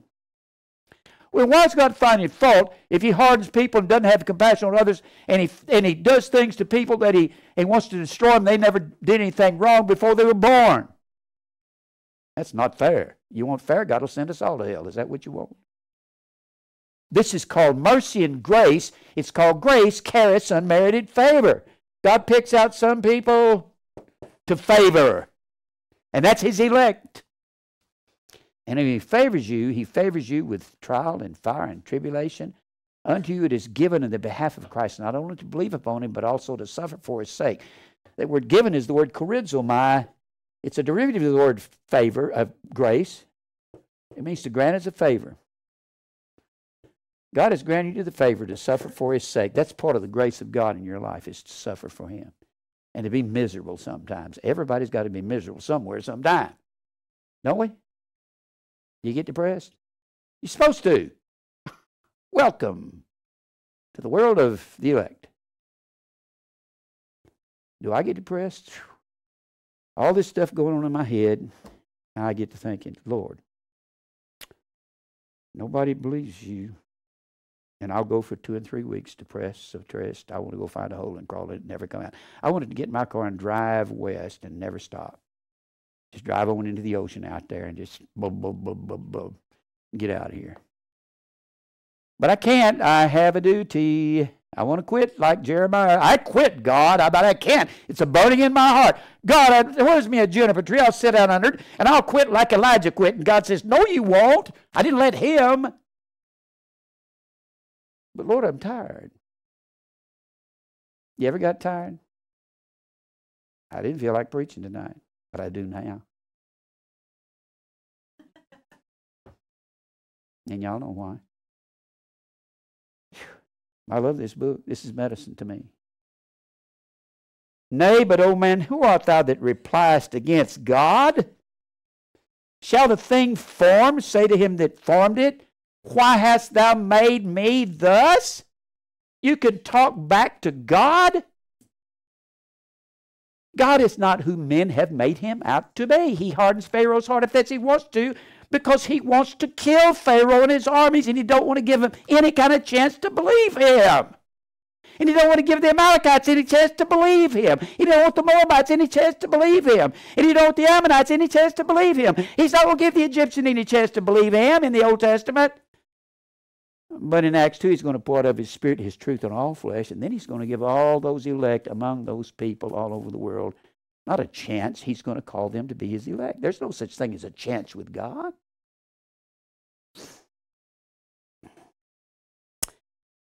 Why hast thou made me thus? You're going to talk to God and say, why have you made me thus? Why did you make him that way? Why did you make my mother a vessel of wrath? Why did you make my father a vessel of wrath? Why can't all my family be saved?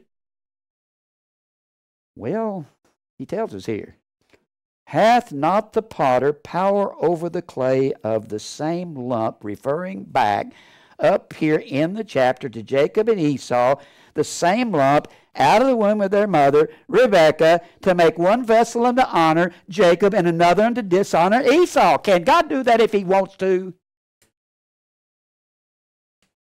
Great day in the morning. Who do people think God is? I want to know who you preachers think he is.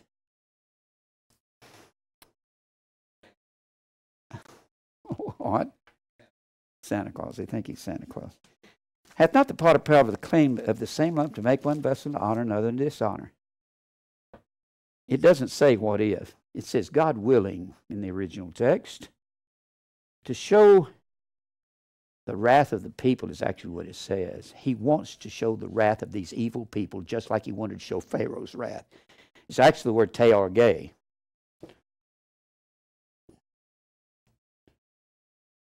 Or the, O-R-G-E.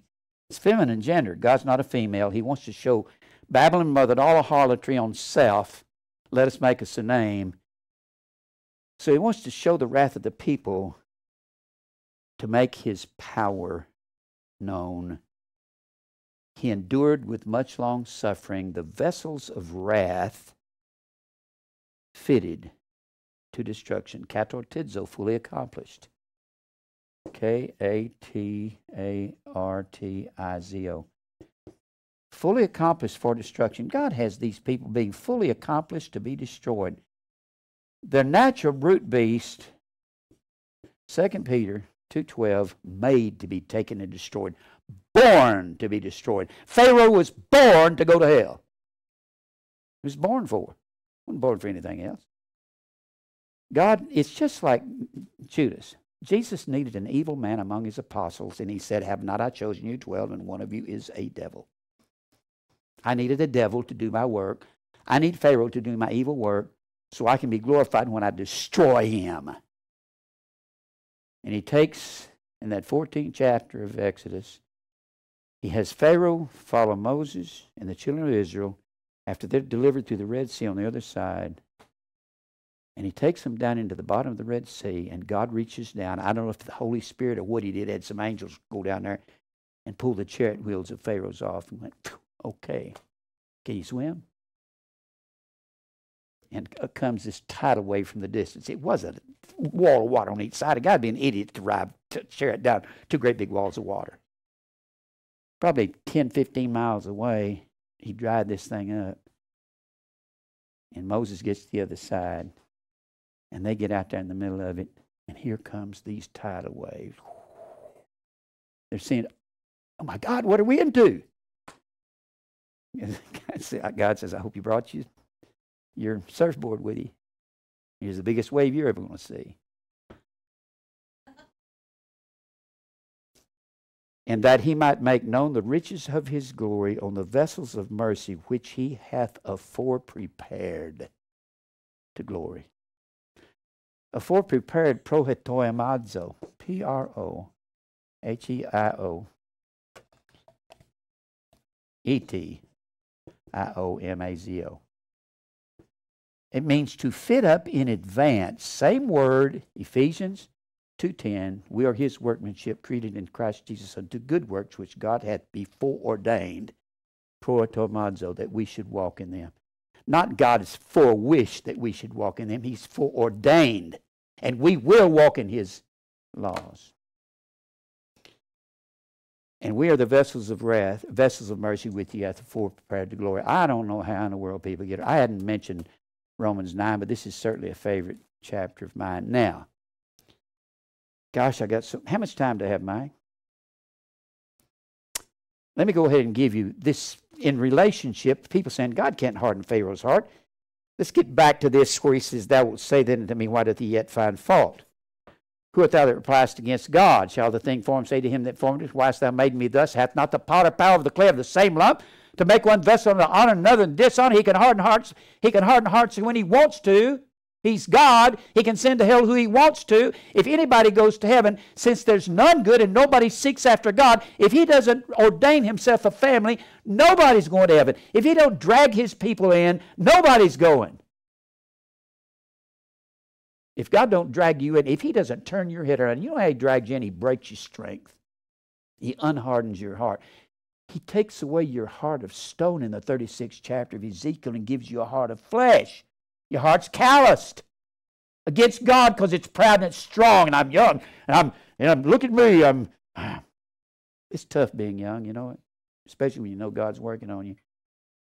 73 is a real good age. If you get there, it's fun. I don't worry about what people say about me. I don't care what they like. I'm not interested whether somebody writes me, you're a low-down lying preacher, and you said Billy Graham is a false teacher, and you said, I'm really worried. I'm too old to worry about you. Well, let me tell you all of my profundity and how profound I am and how brilliant I am. Jim, you need to change your message to what I'm saying. I ain't got time for you. God's called me to do this. I've been doing this for 50-something years. We had an old saying in the 40s, go fly a kite, you know. And that's the way I feel. I'm going to start telling people that come in here saying, go fly a kite. Take a walk. I've already heard that. All right. Now, let me give you some of these others. People say God doesn't have a right to do what he wants to do. Look over here in Job 21. Job 21. I'll give you a couple of these. But this goes along with Pharaoh's heart being hardened, doesn't it? Because this is where it's quoted from. Job 21. And people who don't believe in predestination, that's ignorant. God said it. He said he ordained everything. He works all things after the counsel of his own will. You mean every good thing? No, everything. Sin and everything else.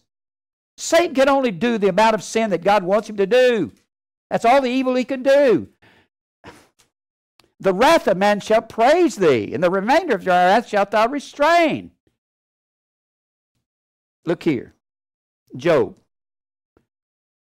21. 22. Shall any teach God knowledge, seeing he judgeth those that are high? You going to tell God what to do? You going to tell God what his knowledge is? I think not. Jeremiah. Let me go to Job 33, favorite verse of mine. Okay, I'll read that. One dieth in his full strength, being wholly at ease and quiet. Frank Sinatra died in full strength and quiet. Went to hell.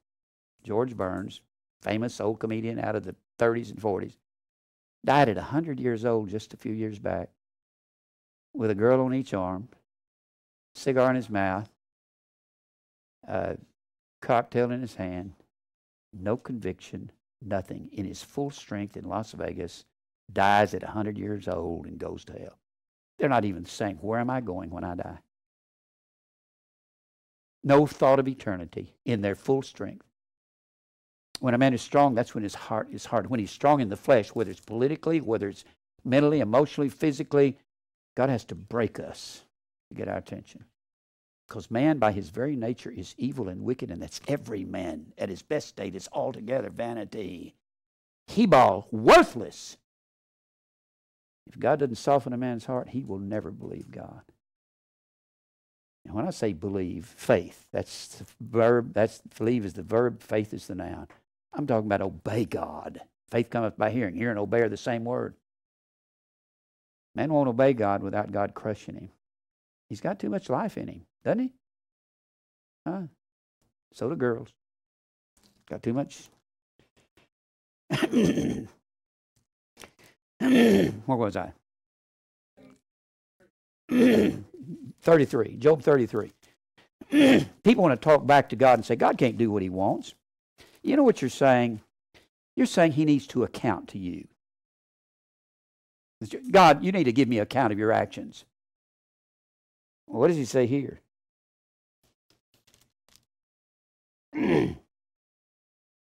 Verse 13.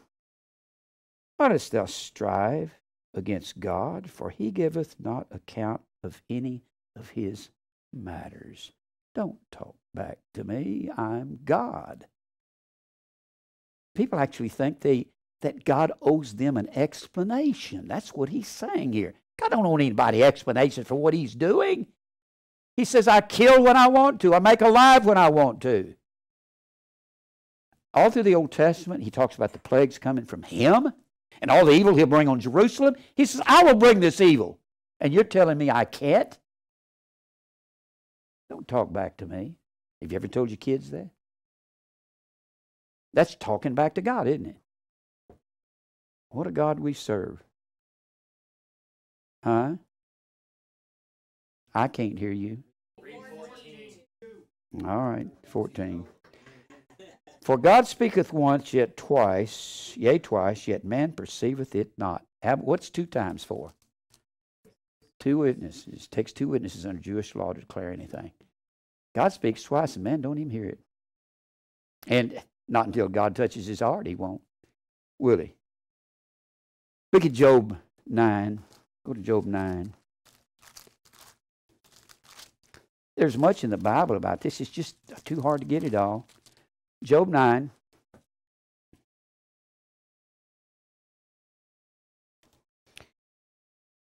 He's the one that amazes me.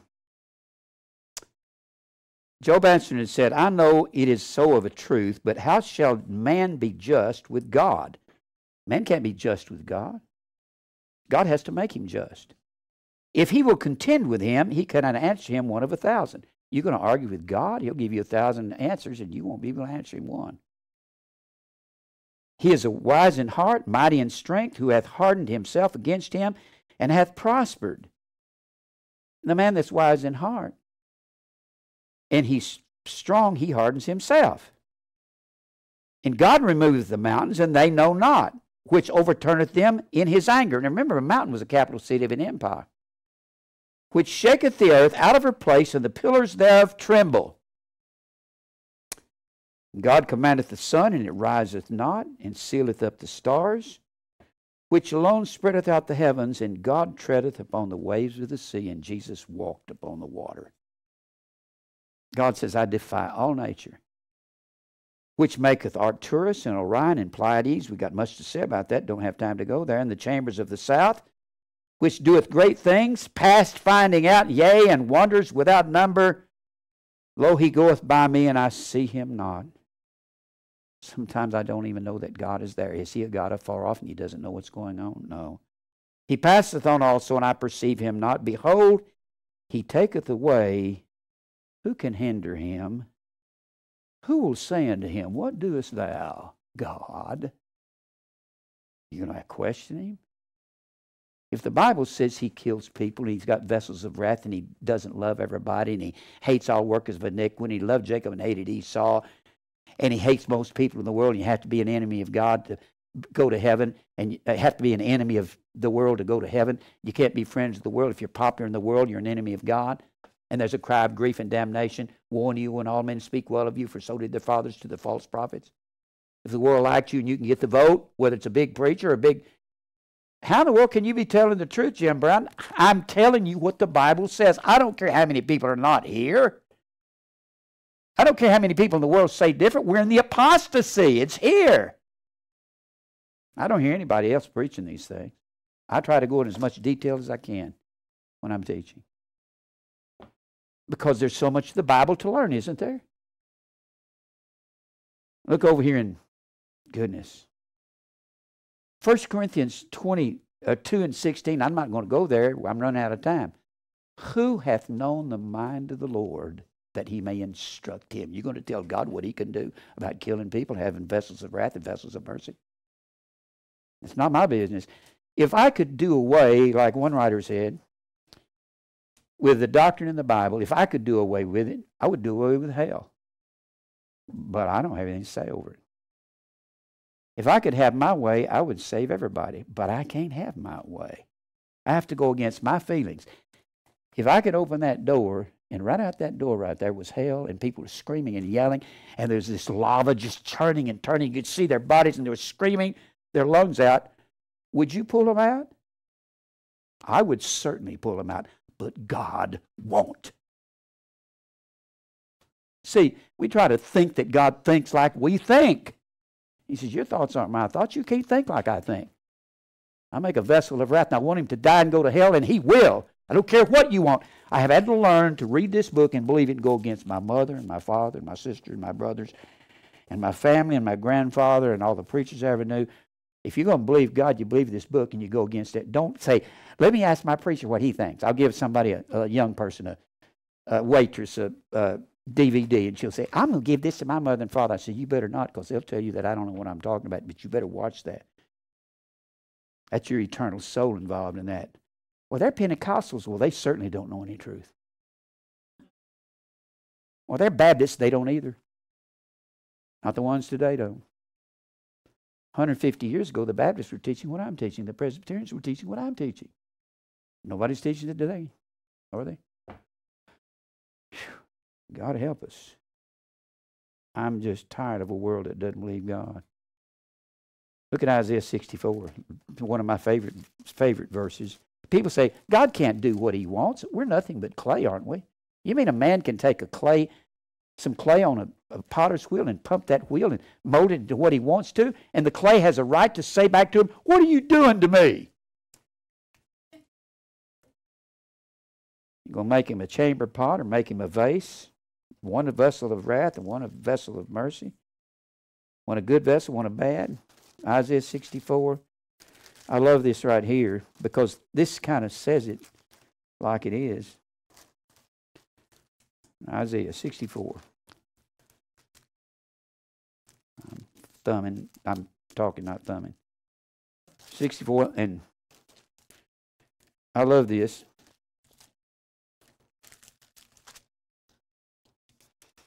Verse 6, but we are all as an unclean thing, and all our righteousness are as filthy rags. That word filthy rags, ED, means a menstrual cloth. That was one of the filthy things among Israel.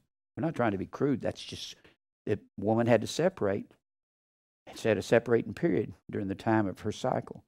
And we do all fade as a leaf, and our iniquities like the wind, and have taken us away. And there is none that calleth upon thy name. There's no such thing as a sinner's prayer for salvation. We know that God heareth not sinners. If any man be a worshiper of God and doeth his will, him he heareth, in John 9:31. Yes, whosoever shall call upon the name of the Lord shall be saved, but how shall they call on him in whom they not believe? Belief is the method of salvation. There is none that calleth upon thy name that stirreth up himself. Or, as the word stirreth up, means to wake from the dead. You're dead in sin, and you're going to wake yourself up to call upon God. There's none that wakes himself from the dead to take hold of thee, for thou hast hid thy face from us and hast consumed us because of our iniquities. But now, O Lord, thou art our Father, we are the clay, and thou our potter, and we all are the work of thy hands, every one of us. Men that don't believe that don't believe God. You have to take a lot of crucifying to believe God, but you can't do it if God don't deal with your heart. You can't. Jeremiah. Gosh, I got so many. Jeremiah 18. One book over. Jeremiah 18. I'll read this, I'm going to run out. So whenever the Bible says God can't harden men's hearts, he hardens every man's heart. That's a vessel of wrath fitted to destruction. He makes them strong in their minds. You can be a drunk down on Broadway and be strong about how much booze you can drink. How drunk you can get. Jeremiah 18. The word which came to Jeremiah from the Lord, saying, arise and go down to the potter's house, and there I will cause thee to hear my words. They don't went down to the potter's house. We're not talking about T.D. Jakes' false church. And behold, he wrought a work on the wheels, and the vessel that he made of clay was marred in the hand of the potter, so he made it again. When he beats us down on the potter's wheel, he's getting the impurities out of the clay, bubbles in it and cracks in it. Another vessel has seemed good to the potter to make. Then the word of the Lord came to me, saying, O house of Israel, cannot I do with you as this potter as I please? Is that my privilege as God? Saith the Lord, behold, as the clay is in the potter's hand, so are ye in mine hand, O house of Israel. You can't do what you want. Man devises his way, but God directs his steps. You head this way, and God says, get over here. My whole life has been God directing my steps, because I've done all this plotting and scheming, and nothing has turned out the way I planned it, but I'm happier than I ever thought I could be. God will make you happier his way than you could possibly even ever think to make you happy your way as a believer. And he's going to. It's not a matter of whether you're going to let him. He's going to do that. Look at Isaiah 40. Isaiah 40. These are verses about, you're going to tell God what to do? Job said, can we order God around? Because we can't order God around because of darkness of speech. He said, we have darkness in us. How are we going to tell him what to do? Isaiah 40. About how much time do I have? 3 minutes. Look here. Isaiah 40. Verse 12. Who hath measured the waters in the hollow of his hand? That's God. And meted out the heaven with a span. And comprehended the dust of the earth in a measure, and weighed the mountains in scales and hills in a balance. Who hath directed the Spirit of the Lord, of being his counselor, has taught him. You going to teach God what he needs to do? You going to tell God, you can't do this? Who art thou that repliest against God? Look at Isaiah 45. Isaiah 45. Isaiah has much to say about this. Verse 9. He says, I form light and create darkness and make peace and create evil. In verse 7, I create evil, God says. If there's going to be evil, I have to create it. He does everything. Verse 9. Woe unto him that striveth with his maker. Let the potsherd strive with the potsherds of the earth. Potsherd was a broken piece of pottery that was worth nothing. Let these vessels of wrath strive with each other. Shall the clay say to him that fashioneth it, what are you making, God? What makest thou? Or thy work? He hath no hands. God, you fixed this one wrong and that one over here wrong. And God, I think I need to tell you what to do today, God. Isn't this amazing that people, I don't know why people don't know these things are here. Do you? I got so many more of these. Job 37. 37. How men can believe that God is, they think God is who they think he is. He's not. He's God. He does everything he pleases to do. All the wars, all the evil, all the cancer, all the sin, everything's going on. He kills people and he's righteous. He kills people, whatever his reasons are, and he's righteous. We kill people for our reasons, and it's murder. Now, don't try to explain that. That's the way God laid it down. What did I say, Isaiah or Job? Job 37. 37, verse 19, I believe it is. Teach us what we shall say unto him, for we cannot order our speech by reason of darkness. We don't even know what to say to God. Look at chapter 38, verse 1 and 2. Then the Lord answered Job out of the whirlwind and said, who is this that darkeneth counsel by words without knowledge? You don't even have any knowledge, and you're going to hide my counsel? And you don't even know what's going on? This thing of the Bible is one big, huge mosaic. It's one picture. He doesn't love everybody. He loved his wife, the church, and gave himself for her and nobody else. He didn't die for everybody. If he did, everybody's going to heaven. I've run out of time. I'm coming back. I had to put this in with God hardening Pharaoh's heart. He hardened him. If you notice, he hardened him with strength. The stronger a person is, the harder he is. The stronger he is physically. You think you can take one of these big NFL running backs and humble him? Or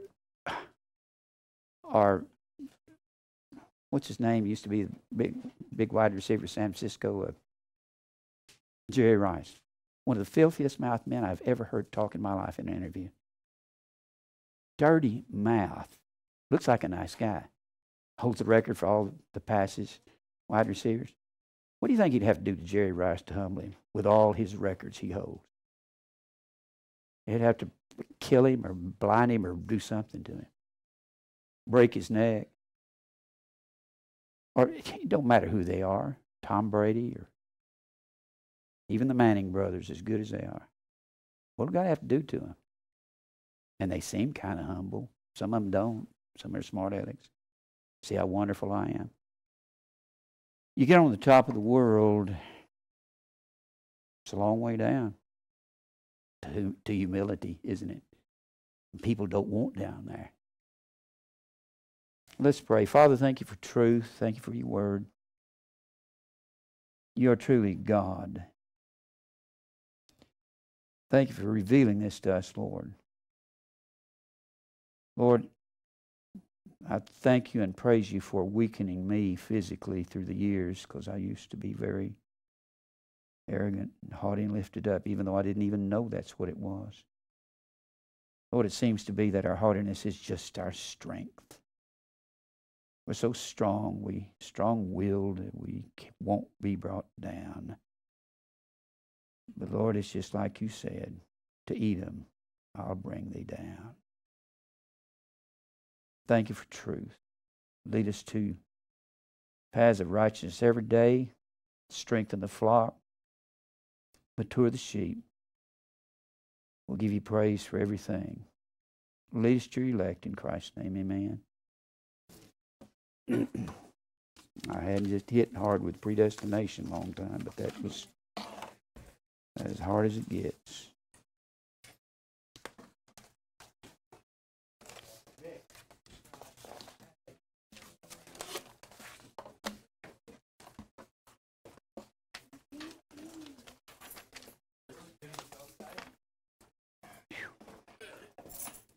Yeah, I didn't mean to interrupt you. You just said that a rich man has many friends and is not satisfied with his wealth. Yeah, I've got all kinds of verses on that. I don't recall exactly. A friend, let me see here. I've got it right here, I think. It's in Proverbs here. The rich has many friends. It's right in this section right here. I forget the exact verse. But the rich, I know where it is in my Bible. It's right on this section right here. I'll find it for you. I'll give a list of them. I've got a whole list of these. The rich have many friends. The rich, people go after the rich. They like them. Oh, yeah. I know a rich guy, and trust me, he is no... I know many, many rich men in here in Nashville. The thing about it is he hates me because I don't respect him. Yeah. Well, I don't respect any rich because the rich are lifted up. They're proud. They're arrogant. Yeah, but I'm saying everybody respects him because he's a millionaire. I treat him just like